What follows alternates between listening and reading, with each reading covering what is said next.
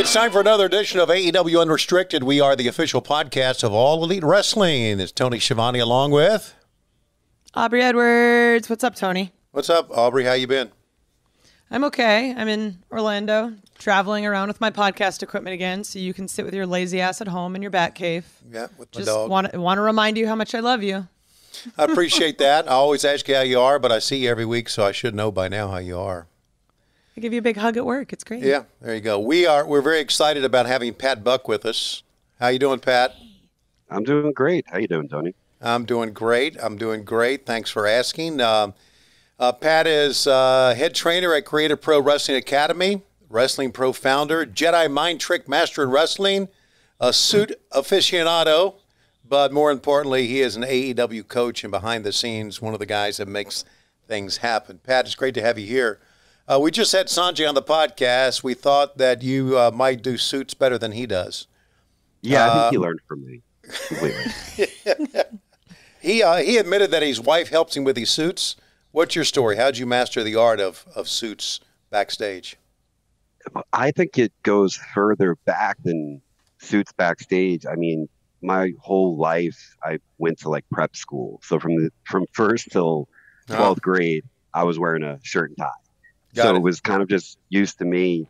And when I first started wrestling, this sounds incredibly fanboyish or looking back kind of, I don't want to say I want to make fun of this, but I remember reading early on, right around when I was starting to wrestle, that, you know, Flair would show up to every show dressed up. And I think it was in his book.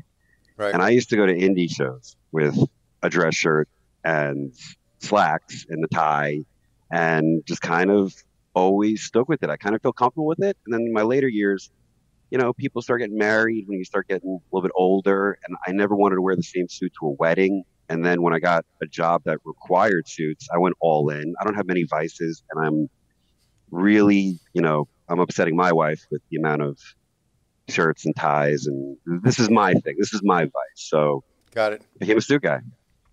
I mean, at least they're write-offs, right? So you got that going for you. I guess so. I think it's a little obnoxious. Well, I'm always looking for a deal. I don't go custom. I don't go too above my means. I'm hunting on every, you know, Poshmark and not discount, but I'm on the hunt for a good deal. I never go retail. So yeah, that's my You're waiting for Men's Warehouse to have one of those great 2-for-1 deals.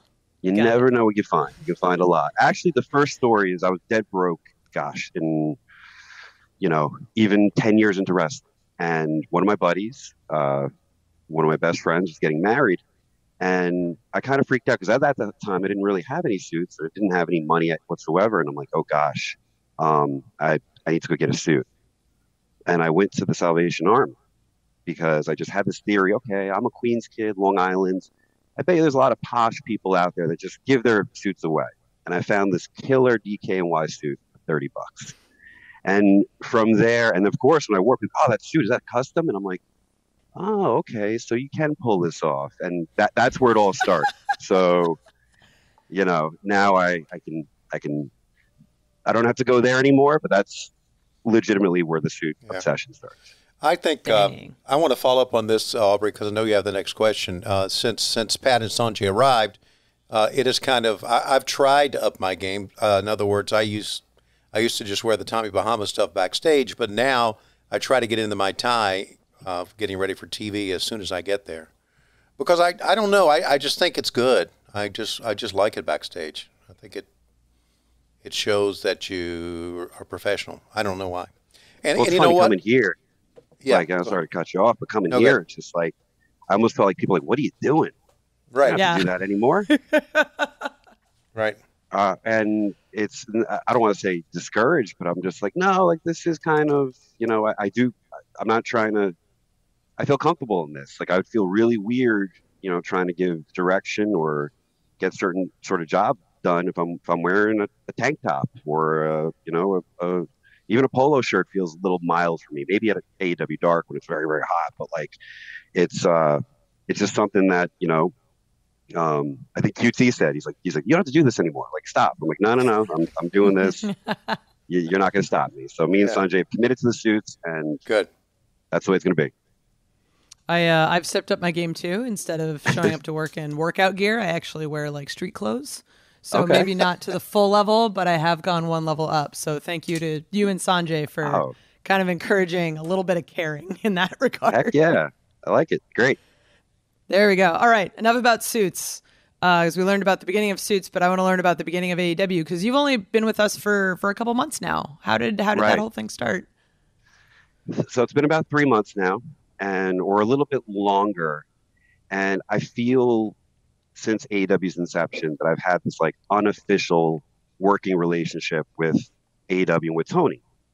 And it's always been interesting because I never really thought, after chasing wrestling so long and not having the TV contract sort of success as a performer, that I would be completely working for myself the rest of my career. And I was fine with that because around, I started in 2001, about 2011 comes and I've been wrestling pretty much full time everywhere and anywhere, but never really got that opportunity to really cement something.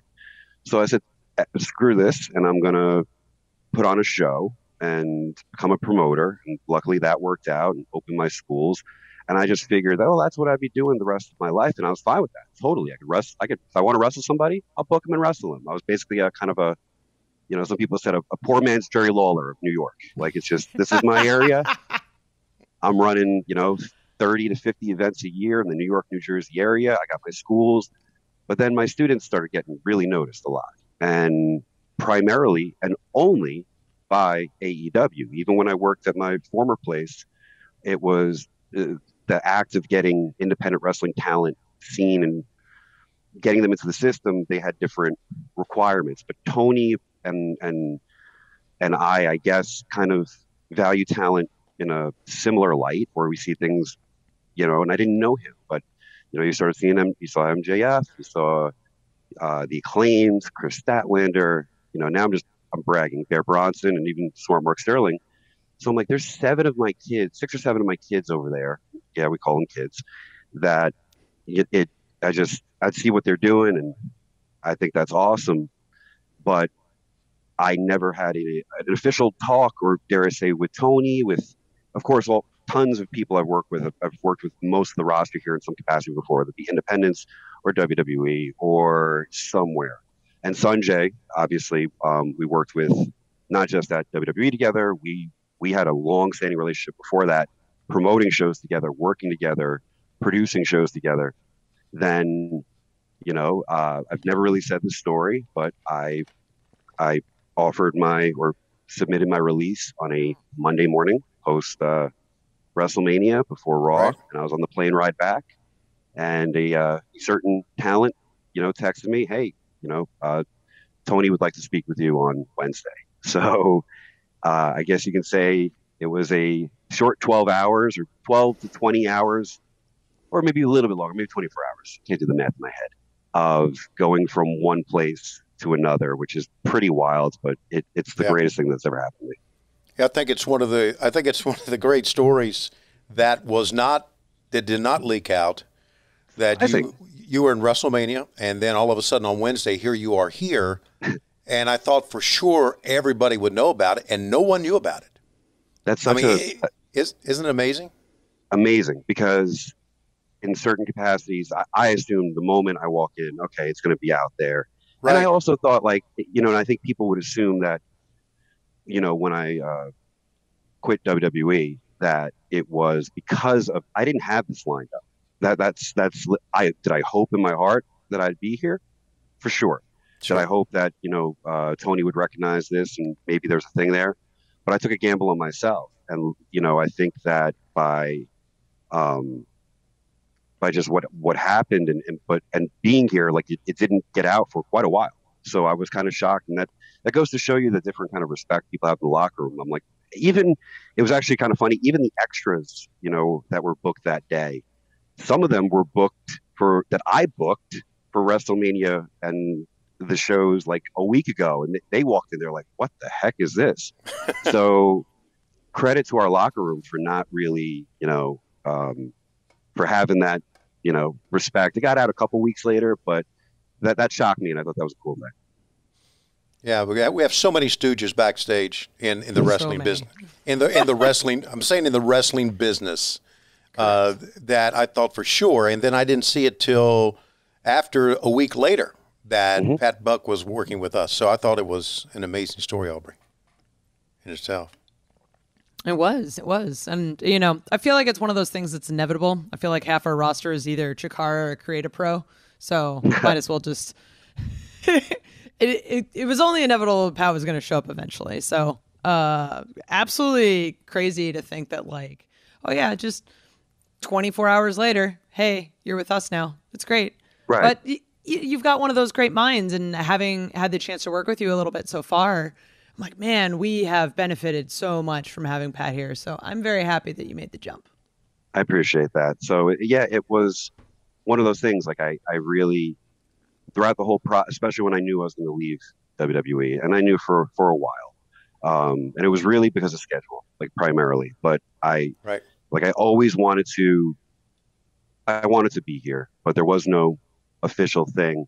But however, there was randomly. I said, you know what?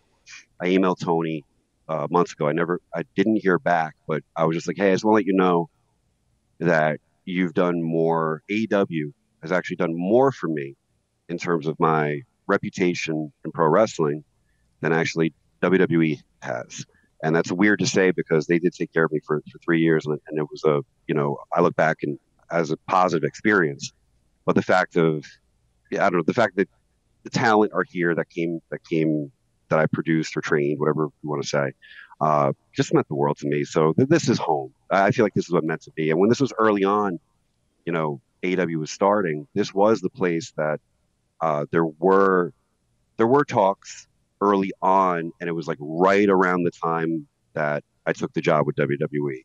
It just wasn't, things were happening here that I ended up, going to WWE. But I'm so glad that happened, because now I feel like my toolbox or my skill set is extremely sharpened in terms of production and structure and a lot of things like that. Now I get to be here with everybody and just do my best to try to make this a little bit of a better place. We are talking with Pat Buck. You're listening to AEW Unrestricted. We got a lot more to talk about, his background with Creative Pro, and a great story that you won't want to miss from the road when we continue on Unrestricted.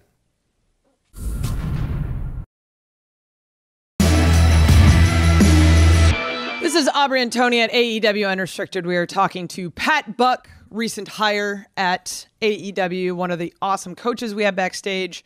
He's a trainer, he's a promoter, he's a Jedi, he's a father, he's a ginger, he's all of these wonderful things, and we now get to benefit from his awesomeness. So we've obviously talked a little bit about your involvement with Creative Pro.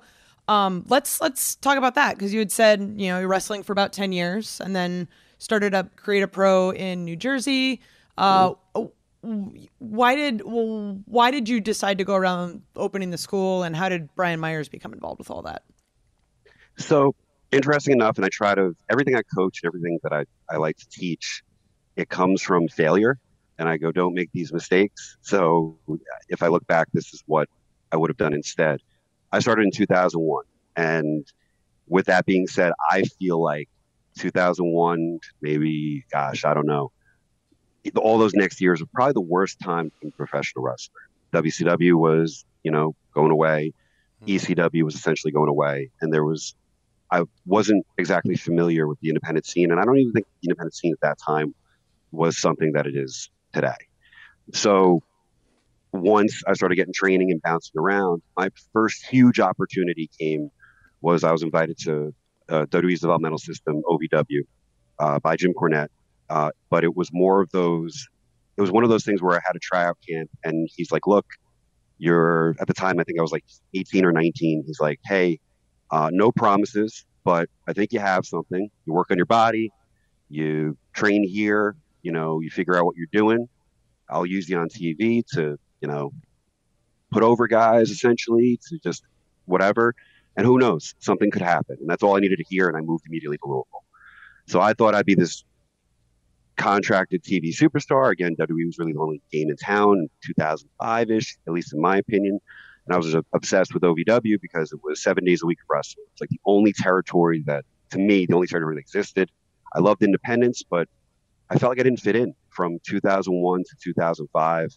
Like I remember, I've always been kind of I don't want to say classical, but a traditional wrestler. And I remember I just felt like there was a time that I was on an independent show in New Jersey, and I was being heckled for wearing trunks because I was the only person on the show wearing trunks. And I went, what's going on here? Do I not fit in? It just felt strange to me. And 2 days, 2 shows a week wasn't enough for me. So I got the invite to OVW. A lot of times, if you got in that position, you work your butt off, you get your body right, you train with all the contract talent, and here's your opportunity. Well, things changed and different people stepped in. So what could have been 1 year ended up being 4.5 years, and I'm still unemployed. I'm bouncing. I'm going to college in the morning. I'm taking out student loans to pay for my training, to be a wrestler, but I'm still doing 7 days a week of wrestling. And I went, man, like this is like, am I a loser? Like, man, what? Like, can someone just tell me that I'm horrible so I can just go home? But it was always like, hey, no, you're doing everything right, and that's a big thing for wrestlers. Like, oh, I keep hearing I'm doing everything right. Maybe you are. It's just timing. It's just something. And then the deal with WWE got plucked and went to Tampa. And I went, okay, I'll move home. I'll go back to New York. I'll figure out something. And my friends in the system and friends in the company were like, we think you should move to Tampa. I'm like, I don't know, guys. Like, no, it's a brand new system. Maybe you could help out down there. And I did. So I followed the WWE train to FCW. And I basically joined a class that you had to actually pay for. And because this was a new crop of people that I didn't know. I knew Dr. Tom Pritchard very well since I started, but there was a Steve Kern and a Norman Smiley and guys I've never met before. Sure. So I paid for this beginner program, and just to make it a little bit of a short of a story, by the end of this program, I was helping coach the program with Norman and with that. And they were like, look, we'd like you to be in here. And they fought more, those guys, Norman, Steve, Dr. Tom, in that short year that I was there, tried to get me hired. And the whole pitch was, hey, even if you don't think Pat's a star, you need him in the system to work with the people that you do think are stars. It's still fallen deaf ears. Wasn't happening. Then an idea to relate to you, Aubrey. Pat could be a referee, but he's a little bit too muscular. Can he trim down? Okay. Dropped 25 pounds. I was about to do a couple things, tryouts as a referee. And then that changed to, well, you're going to go out there and wrestle a couple dark matches, and that's it. And then so I just gave up, and I said, that's it. I moved back home and started working indies again. And I was frustrated again because now I have all this incredible training, and I've worked with so many people, so many brilliant minds, like at that time, Cornette and Heyman and the whole OVW system and FCW with Dusty and full-time wrestler for this whole amount of time. And I can't get the opponents I want to get. Nobody knows who I am because I never had TV. So why would you care about me? Why would you feature me? So I said, you know what? I'm either going to go back to school I'm going to go to medical school, or I'm going to put on one show. And I put on one show and put everything I had into it. And luckily I had 900 people there. And I went, oh, okay. Well, then that's kind of a big deal. Yeah. Right. And it was, I had a partner at the time, but we booked some pretty big acts and we figured out the finances. And I learned a lot from him at the time because I was a wrestler guy. I knew how to book a show. I knew to do all these things. I've done it before, but I didn't know things about event rent, like renting a venue and insurances, chair rentals and equipment. And where do we so I had to learn all that stuff. But then, one show, then we did another one. Okay, this is a little bit more. And then this third show, I fell flat on my face and, lost a ton of money. Then I realized looking at it, because I've always kind of been a numbers guy and I think and a budget guy. And I think me and TK kind of relate on that capacity. Because then I look at something, I go, okay, what would solve this? I need to get my own equipment, and I'd always want to have a school just to work out in. But also, if I train my own guys, I can replenish this roster and costs will go down. And that's where it spawned from. So it was a business kind of thing. And I thought it'd be fun. And also all, as far as, like I said, I'm not the most wrestling fans, even probably listening, don't know who I am. Maybe they've read a little things, but mainstream, nobody. But I've spent more time in wrestling training academies and dojos and probably than any person I've ever met wrestling. And it's scary. So I felt pretty confident. Let me try a school. I opened up the school in the Rahway Rec Center, where it's a place where Jersey All Pro used to do shows. There's a 5-year break. Then I stepped in. And then first I had, 10 students. And my friends tried to talk me out of it. They're like, look, man, I think you're going to fail. We think you'd be great at it, but why would anyone want to train with you? There's Hall of Famers that have schools. There's those aren't very good friends. Well, it's funny because they normally are so encouraging. And I went, I just got to try.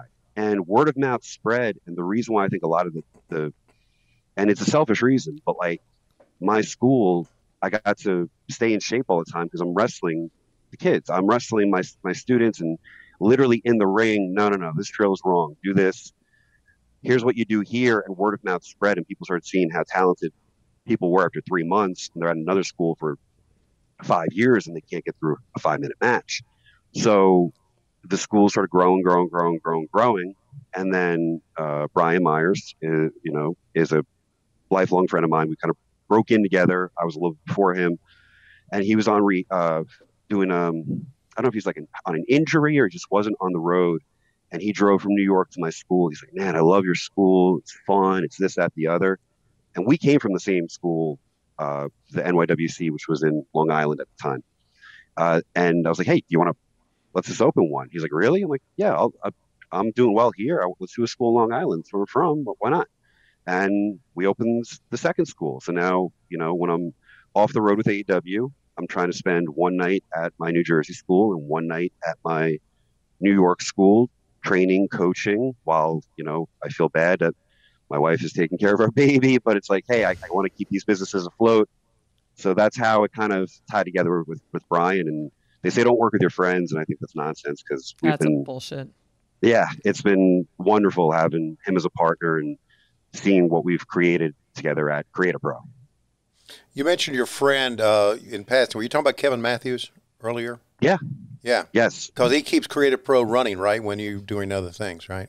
He does. He's actually, that's the thing too, is that, again, working with your friends, like it was, now that I've been able to, when I started to, man, I physically can't be here anymore. Kevin Matthews is my booker man, my person that kind of steps in and does everything day to day in terms of that. And we have, I think for WrestlePro, I want to say this year we're probably going to have about 25 events. For Create a Pro, maybe there's about 12 or so.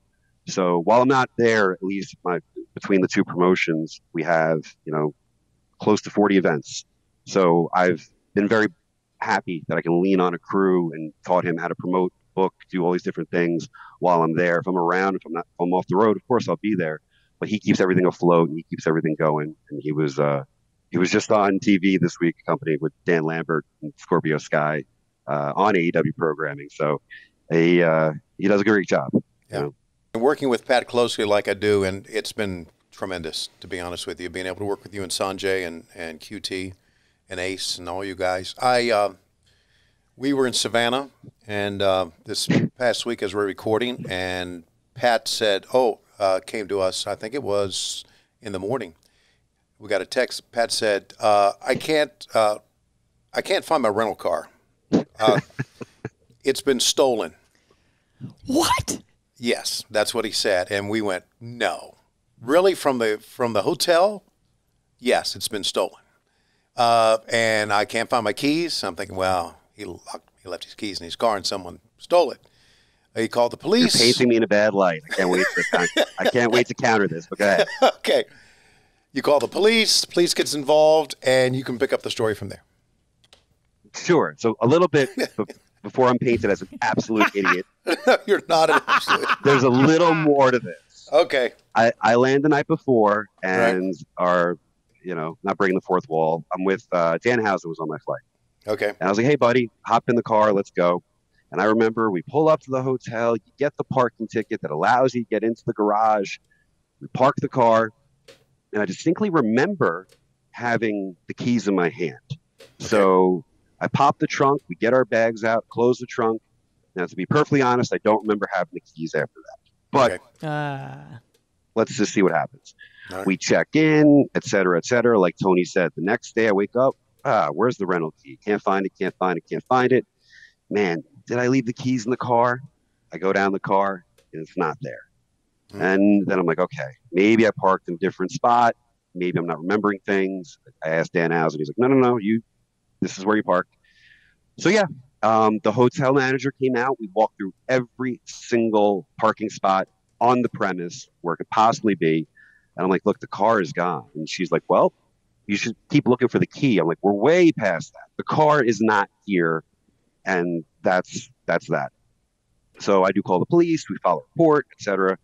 And finally, I just, I keep trying to figure this out. And I call the police later and they're like, no, we're reporting it stolen. And of course, they're like, did you leave the keys in the car? And I go, no, I definitely didn't. I'm like, I think I might have put them on the hotel desk or fell out of my pocket, but I don't know if I left the keys in the car. I don't know. So I'm freaking out too because I'm like, am I on the hook for this? This is pretty bad. Right. And then yesterday, I'm just kind of sitting around and I have this thought that just kind of hits me. And I went, hold up, like a new theory happened. Because also in that parking lot, I remember Christopher Daniels, and I can say this because it's actually unrelated. He had the same exact rental car type that I had. It was a blue Dodge Challenger. Right. So, and I knew that was his car because I was like, is this my car? But I could see his agreement. I saw his name and I was like, okay, that's Chris's car. But then I thought, wait a minute. This is what happened. Somebody there, and we still don't know. Could be one of the boys. Could be someone staying at that hotel. Had the same exact blue Dodge Challenger as me. Came out, thought that where I parked was where they parked. So now they get into the car. I left the keys. I left it unlocked. I think the keys might have fell into the trunk, or I just probably left them in the console. Now they can start the car because my keys are in the car, and they're driving around that rental car thinking it's their own. So, and I know this because the car was returned to the airport yesterday at 3:00. So now this poor person, and I kind of hope it's one of the boys now. Yeah. It wasn't Chris, because Chris was like, no, I'm fine. But there was a couple blue Challengers at the airport. So now somebody has returned my car, and I thank them for it. But unfortunately, their car is still at the hotel in Savannah. And they think they think their car is in, but they're being charged every day for this car. They are. And they don't realize it.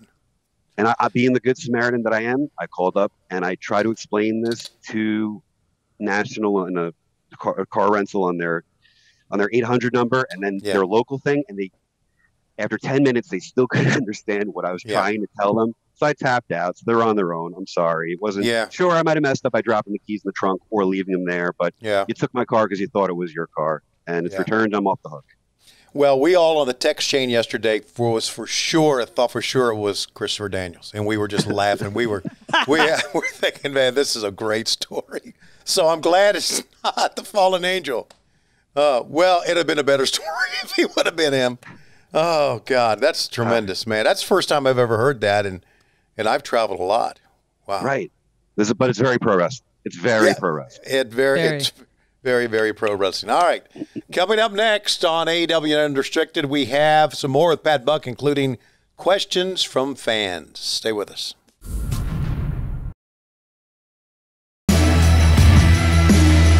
AEW Unrestricted continues with our buddy Pat Buck, who works behind the scenes in a very, very high-level capacity. If you've seen some of the great matches on AEW, rest assured Pat Buck has had a hand in that, major hand in that. Pat, on Instagram, great pic of you as Han Solo, your wife is Princess Leia. When did your fandom start with Star Wars? I'm going to say this. My mother she always told me this, that she was, I think, 7 months pregnant, waiting online to go see Return of the Jedi with me. Yeah. So I'm going to say that it started before I was even here. That it's just always been, I'm a you know, it's weird, Tony, seeing all the stuff in your background. I'm like, oh my God, me and Tony have the same exact interests. Like oh yeah, all your stuff, like that's right up my alley. All the Star Wars and Marvel, and you know, something that I felt like growing up I had to kind of hide because I was a big athlete and you know, kind of, but like that was to me at that time or mainstream, like wasn't cool to admit all that stuff. But I was going home with the comic books and you know, watching Lord of the Rings and watching Star Wars and you know, Game of Thrones, all that stuff is just so up my alley. But Star Wars and Batman are number one for me. Yeah. I go back and forth depending on all those, you know, different things. But it's so my fandom is always as long as I've been a fan of wrestling and stuff. And that's I want to bury Sonjay Dutt here. But go right ahead. It's so funny. And even QT, I'll throw him in that because that's kind of part of our little team. Is that it's so funny because I've been with them before and they're like, they don't like any of that stuff. And I just don't understand as a pro wrestling person, that's all of us dedicated our lives to this, how they don't see the correlation between storytelling or not like all that stuff. It's just so funny to me. But Tony, I'm glad you appreciate that. So that was a big thing for my wedding. Like we had, you know, our wedding cake topper was "I love you, I know." It just fits. I think it kind of fits my, you know, my wife and I's dynamic. It's the sarcasm, and I've heard your ringtone before, Tony. Yeah. With, you know, I love you, I know. Yeah. Yeah. Right. So it's always been there, and you know, I'm just my one thing is, and I haven't started yet. I'm just really hoping my son likes Star Wars or likes Batman or likes all this stuff. I can't push it on him, right? You know, but yeah, for sure, it's just always been that way. Yeah, I had a big Batman poster fall down yesterday. By the way, some of those command strips do not work with canvas. Okay. And I got a big hole there, and I was trying to put it up before we got on the air, but I just can't muster the ladder. Oh my gosh, we have the same exact lights. Yeah, I got a lightsaber on the wall. I got a bunch of Batman stuff around here. Yeah. You know, it's. Have you ever been to the Star Wars Disney World theme park? Not yet. I was planning on this weekend, actually, or I don't know when this is airing. I want to bring my one thing is I want to build a lightsaber with my son. Right. But then that's cool. Right, but I guess it's 5 years old and up. Like, okay, it's a little too early. Okay, yeah. I built one with my grandson. Oh, you did it? It's a great experience. It really is. Awesome. It's a great experience. Yeah. What color did you go? We went with green. Oh, that'd be up my alley too. Yeah. Can you build a Sith? Can you build an evil one though? Yes, you can. Crystal. Yes, you can. Okay. Yeah. That'd be more fun. Yeah. Okay, I'm not necessarily a big comic book person. I can't appreciate it, but I've got two Batman guys here, and I don't know if this is a valid question. Okay. There's the comic books, and then there's the movies. Like, who's the better Batman actor? So I've thought about this many times. I've fallen asleep trying to figure out this question. I think I have the perfect answer. Okay. It can't be narrowed down to who's the best Batman. You have to put two categories. Okay. Who's the best Batman and who is the best Bruce Wayne? And because there's no answer for both. So to me, I was a big fan of, I think the best Bruce Wayne was, or I think the best Batman, I was more of a fan of Michael Keaton. For the best Bruce Wayne, I think Christian Bale. Right. I think Christian Bale lost a lot of credibility just because of the voice, with the way he talked as Batman. Harvey Dent. You know, which could have been just solved easily by having a voice modulator that was part of the gadgetry. That's what I would have done. Who am I to say that? So that's the way I separate the two. I don't know if either of you agree or disagree. I don't know if this has been a topic before. My favorite Batman was still Christian Bale. But I also like, you know, I wasn't really a fan of the latest Batman movie, but I didn't mind Pattinson's take on it at all. Yeah, no, I didn't either. So I like different interpretations. I'm waiting to see. I would love to see older Bruce Wayne, the way, you know, some like Batman Beyond and certain things like that. I just think, you know, different takes or different things like that. But that's always you got to separate who was the best Bruce Wayne and who was the best Batman, and that's where I go with that. Have you watched Titans on DC on yes, on HBO Max? Anyway, on Titans they had an older Bruce Wayne. So yes, the actor from Game of Thrones. From Game of Thrones. Yeah, I forget his name too. I thought that was interesting. That seemed like I aesthetically kind of took me out of it because he felt a little bit too old for that time period. Yeah, but right. The presentation I thought was pretty good. Yeah, it's a great show if you're into comic books.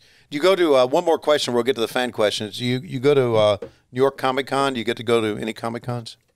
I've been there before, and it's a little overwhelming for me. I just feel like I don't.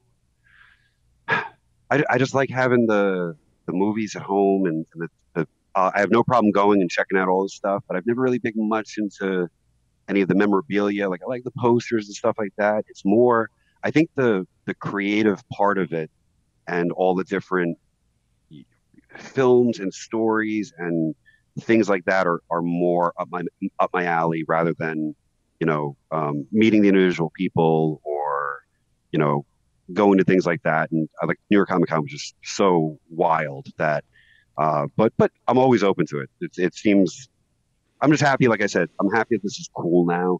When growing up, it was like you had to hide your comic book or or your, I can't. Even with wrestling, I kind of had to. It wasn't exactly the coolest thing when you're in third grade and every Ric Flair victory for a championship, and you're reading the magazines, but you don't want your friends to know about it. Right. It's just funny how all that stuff is embraced, and that's great. Yeah, it's good stuff, man. All right. We're going to rein it in, you nerds. All right. We got fan questions. Hell? I know. I'm calling you nerds, but, Okay, go ahead. My fandom's elsewhere. Anyway, we got a question from All Elite Matt on Twitter. Who from your wrestling school would you like to see appear on AEW who hasn't yet already? When I hear appear, a lot of them have done AEW Dark. Mm-hmm. But when I hear that, I kind of look at it in terms of who could be the next person that could follow in the paths of the Acclaimed, the MJF, the Statlander, and that whole crew. There's a guy named Bobby Wayward, who's one of my first original students. I feel like he just needs like a little bit of a break, and he's an incredible, talker and worker. He's someone I migrate to. I think that, there's a couple others, and I feel like if I name too many, that there's actually 2 or 3 coming down for the next AEW Dark tapings. But I think they just have to present themselves in a certain way. Aaron Rourke has been out there in the independents, really dedicating to change his physique and incredible personality. I actually think him and Sonny Kiss would be a tremendous tag team, in my opinion. Ooh. That there's an opportunity there. He's someone that I think just there's a lot. It depends what the role calls for. Like I never would have thought, or not never. It was. I'll take credit for it. It was my idea to tell Smart Mark Sterling was training as a wrestler, and I think he probably had the idea at the time. But I'm like, man, I see you as a manager. And managers are being accepted again because they went away for a long time period. Why not? And my gosh, look at what he's been able to accomplish by doing so. It's the greatest thing ever for him. So I'm there's also people there that like I've put that have been independent wrestling for a long time, that when they come to my school, I just put a fresh coat of paint on them. Hey, how about this? 2 people that come to mind, and of course I'm biased. I think my booking partner, KM, who's 6'5", worked Impact Wrestling. I think he is a credible. I've worked with him a couple times. Yeah, he's great. I think he'd be a solid addition to this roster. And the last one who I think would be tremendous is Falaba. He is the Filipino sumo wrestler that he was struggling for a while, didn't have an identity. And I'm like, hey, I don't want to insult you, but do you like Yokozuna? He's like, I love Yokozuna. I go, what about this presentation? And that's what got him in the door at a couple companies. And I think the AEW crowd would go crazy for Falaba, this Filipino sumo wrestler. So, while I didn't train him from scratch, I certainly kind of revamped him to give him something to go off of. I'd love to see them all here. At Ryan, Coach wants to know, what's the number one thing or lesson that you tell your students before they start training? Is there one thing? I'm going to boil it down to 2 things because I'm selfish. The first is some of them, and I had this talk actually this week, driving back from Rochester, stuck in traffic, but I went right to my school. And I forgot the key to my school. Maybe this is like a running gag. This is a running thing for you. Yeah.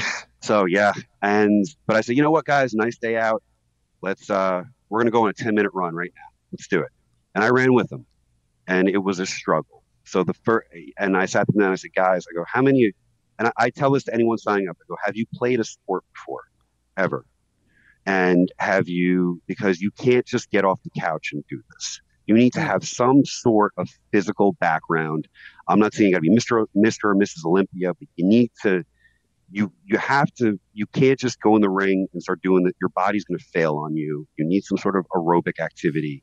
And some of them, I've had too many people sign up, say that they have, and then they're doing 3 rolls and they're puking or they're so blown up and they quit the first day. That's the first thing. To the second one's the ones that stay around that go, hey, it's a marathon, not a sprint. Like you're not going to be a TV star overnight. And like I try to teach from failure. I'm like, it took me 11 years in wrestling just to basically break even. And it was in a role that I never really thought I'd be in. So you have to be open-minded, and you could get success pretty early, but even pretty early is years and years and years, but marathon, not a sprint. So you got to stay with it. Damn, I love it. All right. Oh, this is a good question. From Go Professional Wrestling, what is the best production tip that you can give for an indie promotion to use? That's so funny. Go Pro Professional, they're the ones that... they're looking for tips here. Yeah. Well, no, what's funny is on the events I have a production team, and they're called Go Pro Wrestling, and they do all these events for Fight TV. They're fantastic people, and I think anybody, and I'll plug them, they're grassroots that invest in their own equipment, learn pro wrestling. And I've taken when I'm home and running these events on weekends, I'll put the headset on and basically share, showing them, okay, this is where we call for an instant replay. Okay, this is what I need to tell the referee. Hey, what about this camera shot? Find their faces. So of course it's for my own place, but I've been able to share trickle down knowledge with this place that when they go to another promotion, they can do all that stuff. So it's funny that they're asking the question when they're like the only production, but it's also, to me, I tell all the wrestlers, if you're booked on a wrestling show, and I don't know if this relates to this question, but I feel like it does, don't just focus on your match. Like, take it all in, watch things, see if you can sit in by commentary, see if you can just pick up a different thing, because who knows, maybe you could learn enough about production. It'll make your matches better. It'll make things like that. So I don't have a tip for a production team, but they're certainly, I think they asked that so I can plug them, and they're awesome. So that's great. Pat, appreciate your time, buddy. I want to say that it's great working with you. We are a better company with you with us. I can tell you that right 100%. now. For sure. Yeah. Thank you very much. No, it's been awesome, and it's just beginning, and it's great to get to work. And Tony, you were like one of the first people, if not the first I didn't know, approached me. I'm like, oh crap, it's Tony, because I was a WCW mark. I'm like, there's Shivani, and one of my college friends. I'll say this: I know he's going to listen to this. One of my college friends is obsessed with Tony Schiavone, obsessed with him. So when he hears I work with him weekly, he salivates over it. He's so interested, and I'm trying to get him to come to TV in Massachusetts. He's the biggest Tony Schiavone fanboy there is. That'd be great. I feel like since the moment we've met, we've kind of, been on the same page with everything, and you've been so welcoming, and I appreciate what both of you have done. Thanks, buddy. Thanks for being with us. We've been talking to Pat Buck. You can follow him on Instagram and Twitter at BuckNeverStops. And here's how you can listen to this podcast. Yeah.